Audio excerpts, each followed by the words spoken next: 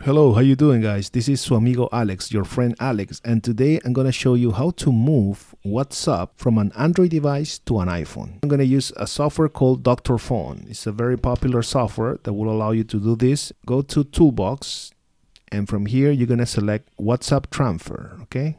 We're going to select regular WhatsApp. You can also do WhatsApp Business, Line, Viber, Kik, WeChat, but we're going to select regular WhatsApp. It says transfer WhatsApp messages, backup, or restore. Now we're going to do transfer WhatsApp messages. And now we have the source and the destination. Let's connect the source first. The source is the Samsung Galaxy S22. Let's connect it here to see what happened. That's the source. I need to go to About the Phone, Software Information, Build Number. I need to tap it 7 times. And then on Developer Options, I need to enable USB debugging. So let's do that really quick. About the Phone. You're going to go here, About the Phone, and then Software Information. And here on Build Number, tap 7 times. Developer Mode has been turned on. And so you need to go to Settings. And here, look for Developer Mode. We enable this option, Developer Options. Click there and select USB Debugging. USB Debugging, click there. Allow USB Debugging, okay. Allow USB Debugging, always allow from this computer, and allow. And look at this, now it says connected. Samsung Galaxy S22, this is the model, right? Connected, so this is good. Now let's connect the iPhone. I'm using an iPhone 11. I don't have WhatsApp here. Some people might have WhatsApp already installed here. I recommend you to do a copy, a backup of your WhatsApp if you have it already, because you might lose it. That goal is to move WhatsApp that is on the Android to the iPhone. Okay, so connect the iPhone to the computer. Trust this computer? Trust. And it's connected now. It's an iPhone 11 and it's connected. Okay, now that I have both phones, you need to make sure, what do you want to do? My WhatsApp is on the Android and I want to move it on the iPhone, okay? So my source is gonna be the Samsung, the destination, the iPhone. So let's click transfer, let's see what happened. Please confirm whether to keep the existing WhatsApp data on iPhone. I don't have WhatsApp on the iPhone. If you have it, click yes. I don't have it, I'm gonna select no. Next. No WhatsApp is detected on the device. Please install WhatsApp first. You're gonna go to the App Store and you're gonna search for WhatsApp, right? And download it. Okay, we're gonna open it just to make sure that we have it. And that's it, welcome to WhatsApp. All right, that's WhatsApp. Now we're gonna click, I have installed WhatsApp.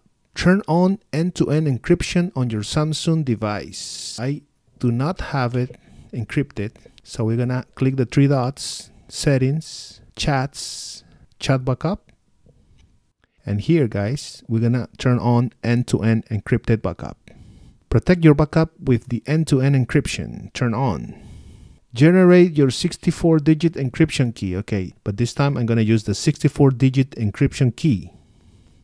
Generate your 64-digit key.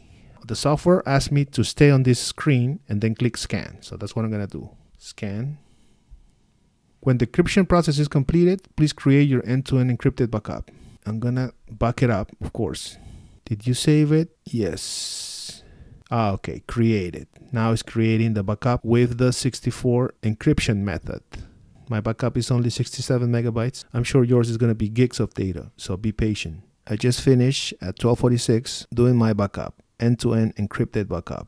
Okay, so it's done. Please create your end-to-end encrypted backup and then click next, okay?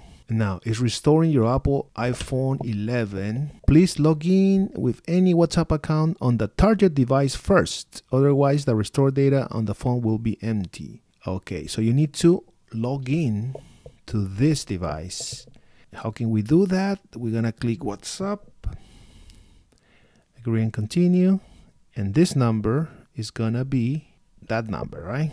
954-444-7493. Now, very important, I have my SIM card here, so any code, I should get it on the Android, okay? Click next, make sure the phone is correct, and that's the code, 776335. You have been logged out of the WhatsApp on the Android. And then I'm gonna click skip restore.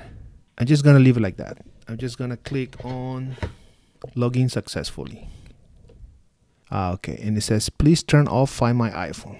So I'm just gonna go here, settings on the Apple ID is here, Find Mine. They want me to turn it off. So Find My iPhone is on, I'm gonna turn it off. It's gonna of course ask me for my password. Turn it off, Find My iPhone. It's still stuck at turn off Find My iPhone. In order to have this, you need to have location turn on. So let me do that. Privacy and security, location services on. Okay, now that it's on, I can go ahead and turn my Find My iPhone right here. Find Mine. Oh, it's already off. Find My iPhone is off. Okay, perfect. So this is done. Now I'm gonna click try again. Now is this phone correct? Yes.